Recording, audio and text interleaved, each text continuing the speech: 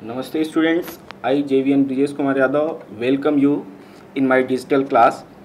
Today we are going to have last topic of photosynthesis, that is photorespiration. Okay, before this we have already discussed photosynthesis, light reaction, dark reaction, CAM pathway, C4 pathway. This is the last topic of photosynthesis. Okay, as you know that the term photorespiration is made up of two different terms, photo and respiration. Means respiration with the help of photo. Okay, as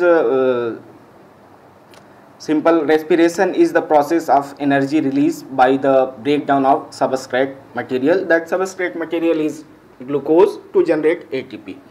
But in plants, respiration is seen in dark as well as in night. The phenomena of consumption of oxygen, release of carbon dioxide in the presence of light, that is known as photorespiration. Okay, so what are the sites of photorespiration? As you know that photosynthesis is carried out in chloroplast, whereas respiration is carried out in cytosol, that is mitochondria. Okay, but here, since both the vital processes are synchronized in same time, so these are the three different organelles which are participating in photorespiration. These are the organelles: chloroplast, peroxisome and mitochondria.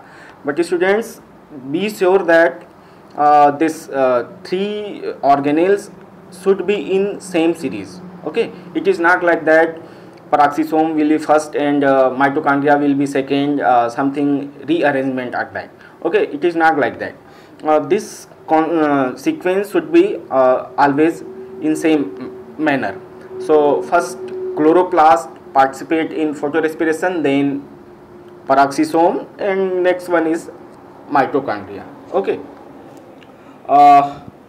these are the sites. Now what are the conditions for photorespiration? So these are some of the conditions like light, temperature, oxygen, CO2, that should be low concentration.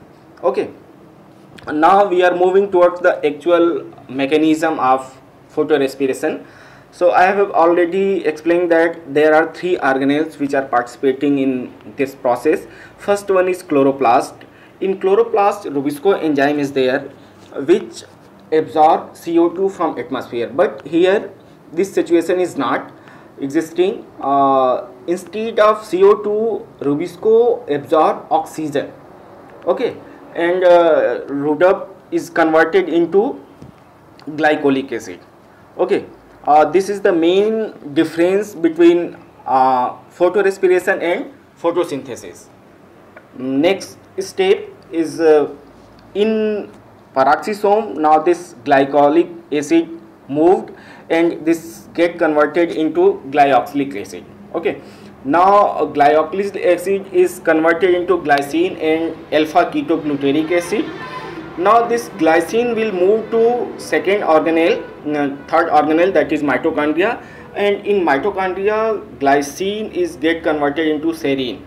This is the one of the most important site of photorespiration, where the products are CO2, ammonia and NADPH2.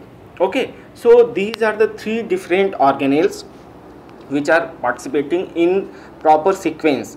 Now this serine will go to peroxisome, where it get converted into glycerate. Now this glycerate is moved to chloroplast. So in this way this cycle will go on, and NADPH2, ammonia and CO2 in the form of product, this will be produced.